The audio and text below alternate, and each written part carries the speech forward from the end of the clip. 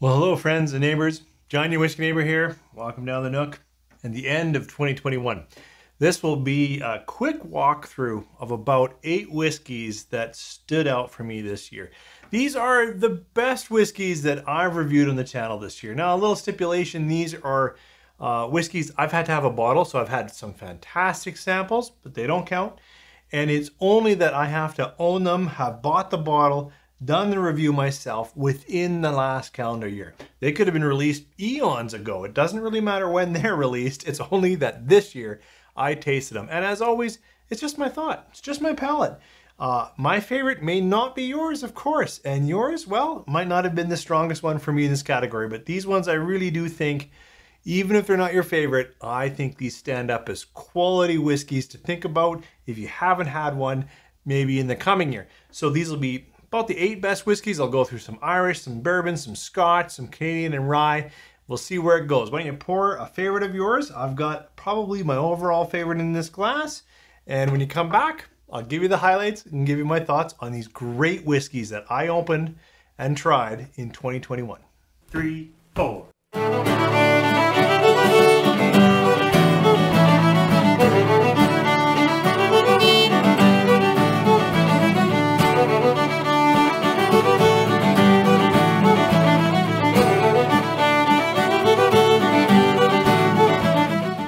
All right, thanks for coming back. So we're going to start with an Irish that absolutely blew me away. Really no surprise. This is J.J. Corey's Irish blend, really. These are Irish brokers. What do they call them? Merchants that buy casks, then age, then blend them. There's all sorts of amazing things in here. 60% malt, 40% grain, but a variety of ages from, I think the youngest was maybe 9 years, and the oldest was something like 28. J.J. Corey's The Gale, this is batch 2, is probably one of the favorite Irish I've had in a long time. It's right up there, with 12-year-old Redbreast cask strength, or I like Yellow Spot quite a bit. But this J.J. Corey is by far my favorite Irish this year. Let's jump into some bourbon right away. Let's talk about my favorite bourbon of the year. Not a surprise if you're a viewer of the channel. It is Still Austin. Now, Still Austin, the musician, comes out of Texas. This is young liquid. It's only about 2 years. And, I think it's 49.5%. And, I will say the musician, Still Austin, is a bit of a drier bourbon. It's got a lot of good oak spices. It's got a variety of cinnamons, a little bit of clove going on in there.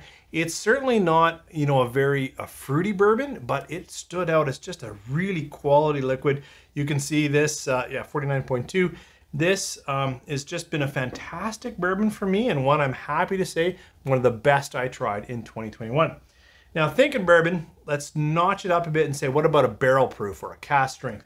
Well, this is a store pick, but it really did excite me this year, and this is 1792 full proof. Now, this is a pick by Ryan Egan for Wine and Beyond. I think it's like 62.5%. So it also could be where my palate is right now. It's also a little bit of more of a smoldery, more of a spicy bourbon, but the fruit that I do get on here is a really interesting, almost a cooked orange or darker citrus in with some of the other classic bourbon fruits. Yeah, there's a little bit of apple, a little bit of cherry, but really interesting where this bourbon went and stands out to me as my bourbon cask strength of the year.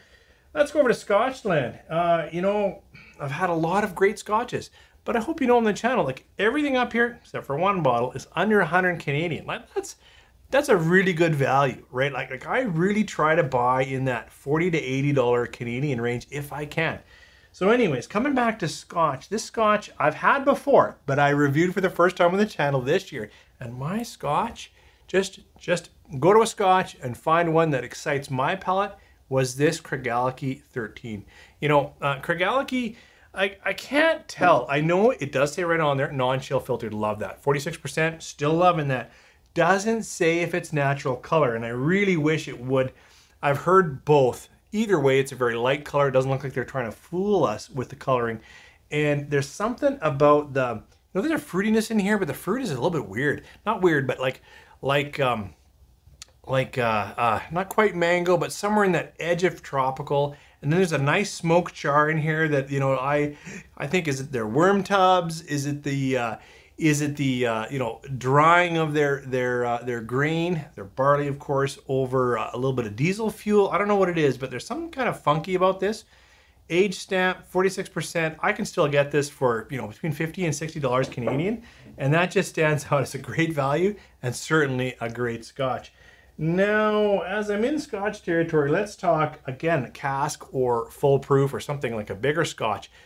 And for me, my palate sometimes is really chased after deep, heavy phenols and lots of smokes, looking for an Islay. But in this case, I've really gone more toward, you know, wine finish or sherries. And so my Scotch cask strength pick of the year is this Tamdhu batch strength. Now this is batch 5, and I think it's 58, no, 59.8. And you know, Tamdhu, I haven't had a lot. I've had their 10, loved it. And I've had this, it's pretty much all I've had for Tamdhu. I think the bottle is great. I think it's a really good looking bottle. But it certainly has been a wonderful full sherry. Now, thankfully, I'm not too sensitive to sulfur notes. So thankfully for me, harder when I'm giving out recommendations, because some of these full sherry drams can be on that edge of that, you know, that copper sulfur note that people don't like. I'm not that sensitive to it. In this case, I didn't get that here, but this is a full, you know, old leathered, old wood prune sherry for me. Just really like this as a full sherry, full strength Scotch. All right, we've already done, you know, our nice buttery, fruity Irish. We've gone through some drier wood, spicy bourbons. We've done some fruit and funky Scotch. Now we've got full sherry Scotch here. Let's move into, let's do an international. You know, I don't have that many international whiskeys. I don't. I got the odd Japanese, I got the odd Swedish, I got, you know, a few different ones. And in this case, I really appreciated this Millstone. This is the Oloroso Sherry, again 46, but this I know is natural, colored, non-chill filtered, and this Dutch single malt is just fantastic. Now this is the full kind of, not explosive, but sherry that you're going to find in even simple drams like the Sexton or Bushmills Black Bush. Like, you get a very aromatic sherry, and I get that in here, but it is thicker, a little more chocolates, a little more espresso. You can see my palate kind of did a lot of sherry this year, and this one is just a must-have. Love that one as my international pick. Now we'll go into Canadian. My Canadian of the year, and this actually is the only bottle, as I said, more than $100 Canadian, but it just stood out. This is, you know, J.P. Weiser's 22-year-old port finish. And so what I get out of this bottle is, in some ways similar to the Gale over here, in that it's sort of a honeyed, buttered, sweeter, maple syrup. Like, I can tell that's the essence of this. This is not over oaked by any means. Like, even though it's 22 years old, it's clearly spent a lot of that time in rested barrels, I might say, or maybe I'm wrong, but that's how it tastes to me. But then the port just puts a really drier wine finish for me on it, and I love the fruiting notes. I love the way that just sings with that, and no complaints on that. Is my Canadian of the year that I had for the first time this year. Now, this is a category that I struggled with. If you're a longtime viewer, you know I appreciate rye. And I had 3 ryes in the running for my rye of the year. Absolutely. They were Pike Creek, because not Pike Creek, Pikesville. Sorry. American rye, you know, 110 proof or 55%. And it's not, it's very tasty, a little bourbon-esque for me, but it's a really full flavored, only 6 years old, but, you know, a good rye. And then there was the unique Lot 40 peated cask. Like, that's cool. And I really like that whiskey. It's a little far from rye when I'm thinking category picks, right? So didn't quite hug me the way I wanted it to. So in the end, I went with another batch of what I picked a couple years ago for my rye of the year. So 2 years ago, I picked batch 1 of the Alberta Premium Rye, and this is their batch 3. So, you know, this one's 63.7%. and really catches my interest. Oh, I didn't tell you what the other one running. Doesn't matter. This is really a true rye.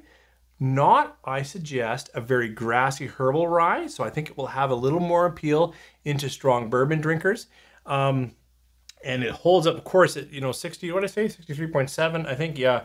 Like it takes water well, it sits well on ice, blows away cocktails if you want a spirit-driven cocktail, because obviously it's a bit of a monster. But I just, in the end, thought for an overall, all-around rye that I can do so much with, it just became my rye pick of the year.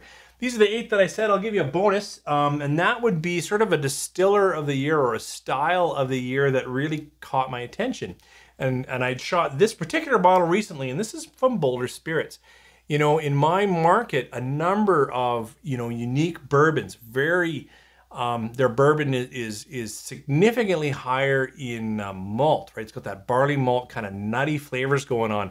And then they've done that bourbon sherried cask, which is really a great one. This is a single pick from Whiskey Nights. What a great guy. 58.8%. And just to share with you, that this distillery as a unique or something a bit different, right? Because this is an American single malt. It's got that number 3 char virgin oak. Sean corrected me that this one's 4 years old, not the 2 that it says on the back label, in my defense. But this is certainly a category of spirits that I think is worth checking out, American single malt. So I'll put it up here as my +1. So these are the whiskeys that really are exceptional for me. Whiskeys that are actually all affordable, except for the 22-year-old here. They're all, like I said, under 100. Some of them well under 100. Like the least one up here is actually this Craigellachie for me. Get it for just over 50, which is a great deal still. But I would stand behind the quality of any of these. I'd love to know your thoughts. I'd love for you to share with me, what some of your picks are. Put them down in the comments. 2021 was another challenging year for all of us as we work through the different waves in COVID and how that affects our families and our work. But it has been wonderful to be able to come here, share some thoughts with you guys, just relax for a moment. And I truly appreciate everyone who's reached out. For those of you that said samples, cheers. You are awesome, awesome folk. But this still is for just throw a word or a comment. I just really appreciate you. What's in my glass as probably my favorite of the year? Well, it's right in front of me. This Tamdhu Batch 5 cask strength stood out as just so good, so rich, so thick, so warms me to my toes scotch. I hope you found some good whiskey like that. Love to hear your picks.